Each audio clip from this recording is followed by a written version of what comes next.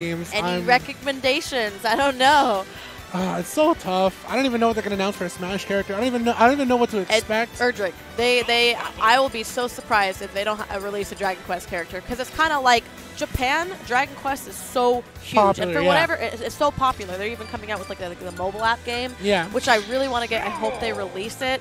Dragon Quest is a fantastic series. I don't know why it's not as popular in the U.S., but Japan, that's like the main, like that's the game over there, and I'll be so surprised if they don't. And it's crazy because a lot of people curiously have wanted Goku in Smash, but Akira Toriyama, the creator of Dragon Ball Z, his art style is in Dragon Quest. Yeah, it's the same creator, exactly. So in a sense, you kind of get Goku in a Smash. You get best of both worlds, pretty much. Yeah, no, that's what I'm saying. The art is fantastic, and honestly, I'm excited. I am so excited to get more DLC characters. And you know what? Actually, right now, we get to see in Incineroar, which is actually another super fun character. He's slow, but he's strong. He has great options, and his aerials are actually great to his Nair. Yeah. That Nair's great. I love watching Incineroars. I know I can't really be biased as a commentary, but they're fun. And yeah, we got a Ness on the stage as well. Ness is also another great character. And it's a nice air dodge up to the platform there. Nice. Also gets caught by the PK Fire, but he's able to escape, got caught by the tail end of it. That might be a shield break. That almost, that would have broke. If all of the hits connected, that would have broke the shield. There's one more hit away from breaking the shield. One more. Yeah, but also Ness is like, this matchup does look a little hard for Incineroar, not only because of PK Fire and the projectiles he has. Ness is very fast, and he has those fast aerial options, which can beat Incineroars.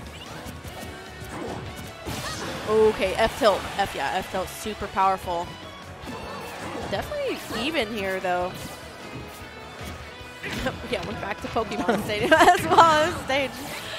Good up air. It's a great stage, but yeah, everyone definitely likes to start. It's become the new classic, you know, back in Smash 4. Everybody loves Smash 4, even some Brawl. But now Pokemon Stadium 2, kind of a fan favorite stage from the Melee, finally made its appearance. Actually, it came out in Brawl originally, but it's still a fan favorite stage, and people are really happy to see it become a tournament legal stage. Take it. And he definitely took it. That's going to be the... Oh my god, he takes this one. Just throws it out. Back air. You have to watch out for the Angel platform because it does give you invincibility to come back.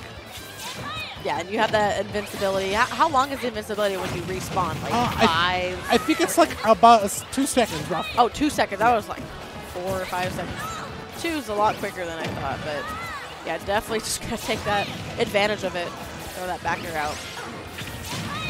Nice, good. He didn't even get a tech chase. He just uses the PK Fire to a little bit more damage. It was so awkward. But it was like still getting hit by the PK Fire, but it didn't matter because it just had like the super armor. Yes. Oh, okay. He's able to go for that forward air. He kind of caught Katz going for the PK Fire, and of course, like I mentioned it, you do have a little bit of end lag from going from a little bit of startup. Okay, good Nair out of shield there. Definitely a really safe option for Incineroars. Yeah, Ness going to keep on throwing out these aerial options in there. Nice, lining up air. Katz got a little bit of breather here at the ledge. Mega has to watch himself. A back air or a neutral air, and I mentioned the back air. That's going to be the one thing to take it. He's definitely catching Mega's jumping a lot with Incineroar, so he's safely just throwing out this back air and angling it to the right, so that way he's not okay. Yeah. he's being really safe with his aerials, and Mega just needs to slow down a little bit more, I think, and wait for Katz to approach. He's kind of chasing him down. It's kind of good for Mega to understand, though, if I give Katz the time and opportunity to start landing the things that Ness likes to go for, right? PK Fire, the disjointed forward air, PK Thunder. He might actually catch me off guard just like that. You have to watch out and use the directional air dodge to get a slightly good drift. Up B has a little bit of intangibility that allows you to survive. Yeah, and that yo-yo at the ledge was actually terrifying. I'm surprised that didn't connect. That was a great job of Mega to get out of that situation. And on it, this is last hit situation. This is very scary. Dutraby does have a lot of end lag, so that was a risky option coming out from Mega there. Nice, he has to go for that low recovery and no tech. No. I don't think he knew that was going to put him in a teching situation at all. And I actually couldn't see the red flash or the green flash. The red flash does indicate an untechable, and the green flash means it was techable. Yeah, that looked like it was a techable situation there. But yeah, that was, I mean, really close, bottom line. It's a really close game. And And what stage should they just choose? I'm sorry. I look away for like 1 second. Okay. Well, we'll be coming out here to Smashville. Still another classic stage. I'm not going to lie. People still actually like it. It's a great stage. It's still a little small. Yeah. So I feel like some people haven't really gotten used to it. I tell people like this is actually better Yoshi's Island. Oh, yes. Way better than Yoshi's Island. Yeah, they're the same, but this one's the better version, obviously. All right, that was a good roll read to nair out a shield there. Oof. I do like the fact that Mega is trying to go for another up air on the platform. Some of Incineroar's feet do have intangibility, and up air is a really good opportunity to just juggle your opponents. He has down throw up air and down throw forward air that he can use. Yeah, actually, Incineroar, oof, that was weird. He definitely could do some up air strings as well. You can go for an air. Yeah, I was just saying, you go for up air strings, and then you can also connect the side beat and catch your opponent. Dash attack too, almost killing. Crazy how much kill power Incineroar has. And that move as well. Still super strong, just in Smash 4 as well. Yeah, both characters actually have such a great back throw. Yeah, honestly. What is it called? The Incineroar's back throw. It's not the Lariat. It's I can't even remember. It's a like suplex. On the tip. It's a yeah, suplex, yeah. but like, there's an actual name in Pokemon. I know. I want to. It's like right there when I'm brain farting. I always tend to brain like far off stream, and then literally at one point in the day, I'm like, oh my gosh, that's what it was, like, all the time. But yeah. Seismic toss. Okay, yeah. I think it's seismic toss. Wait, no, that's the one. No, that's the one where he twirls you. Yeah, you're right. That's seismic toss. That's his. My Pokemon. See, it's funny. I remember all the Pokemon forward in general, but sometimes the move names is what gets me. All right, and actually, I don't know if he meant to like mistime that purposely, because when you do mistime that move, it throws you more vertically. The launch distance is higher. So I mentioned earlier, like Incineroar can juggle you with up airs. He can get that if you read your directional air dodge or just your air dodge in general, and then kill you at really early percents. Back throw, but it's not going to do it. Katz looking to get for a forwarder. I do like the fact that he sees Mega's trying to survive there. Back throw at the ledge, not going to do it. It's going to be, yeah, it's a little staled out to at this point. Stale moves. Well. Oh, okay. Was that a nair? Oh, nice. I like the down tilt. That was nice. You can do down tilt to neutral B, which is Darkest Lariat, and you can actually kill your opponents that way as well. Good directional air dodge. I'm sorry, good spot dodge, and a good Lariat to actually finish that one off. Darkest Lariat is neutral B, you said? Yeah. Yeah, it's always really cool seeing how the down tilt will connect at the ledge there, and especially off of the recovery from Ness there. That was, I've never seen that, so that was cool. But here we go, with those up air juggles. And Mega's definitely going to utilize that platform, just like we were seeing Katz do it earlier. Oh gosh, yeah, that back throw is definitely going to take it there. But yeah, this is a scary situation that almost killed at 70%. Probably would have killed if Mega had a little bit more rage there. Yeah, and not only that, if he had actually revenge. If he had that stacked up, it definitely would have finished the stock there. Incineroar, calm yourself, please. Oh my gosh, yeah, and yeah, he's definitely going to want to do these short hop, space these back airs here, and close out that stock.